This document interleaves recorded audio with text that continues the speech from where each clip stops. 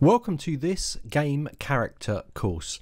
Now during this course we're going to be creating this little chap here, this little minion, and we're going to create a low-res game version of this character, and we're going to take it in to Substance Painter and then export the textures maps out with the mesh and finally take it into Marmoset.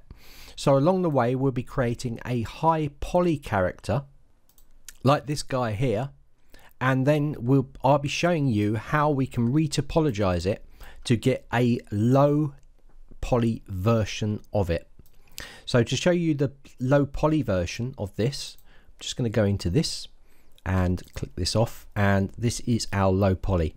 So we'll be ending up taking this into Substance Painter and then baking our high poly detail straight to it inside of Substance Painter. Now I'm going to be showing you a method of exporting this character straight out of ZBrush and putting it straight into Substance Painter without using any other tools.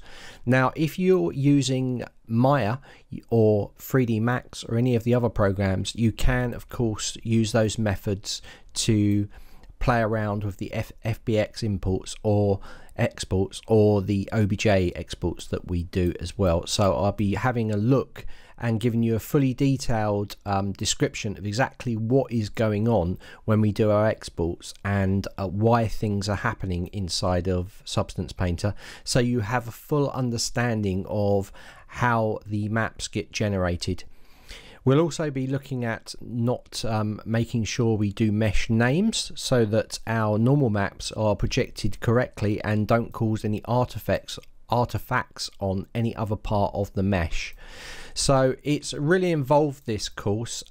It's a primer, so I've tried to keep it as simple as possible. It's a primer to my game character course workshops that are going to be coming out throughout 2018.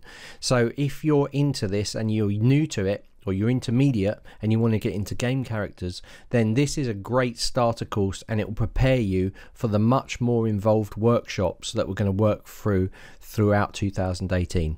So I hope you enjoy this course, and yep, I'll see you in there. I'll just show you the final image that we're going to be producing out.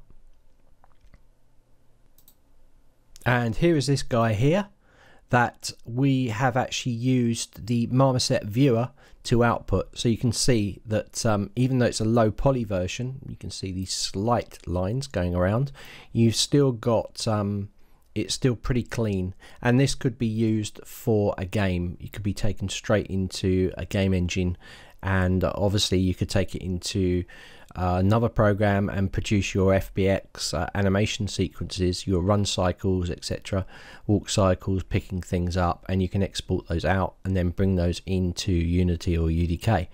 So like I said, my workshop's going to be working through bringing us right to the games engines, where I'll be producing a level for you and taking a main character into that level as well, and maybe having him sort of run around and stuff.